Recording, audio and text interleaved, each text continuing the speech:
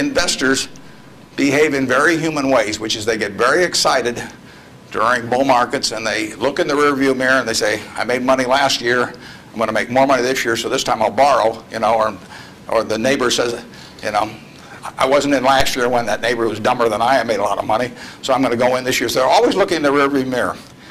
And when they look in the rearview mirror and they see a lot of money having been made in the last few years, they plow in and they just push and push and push on prices.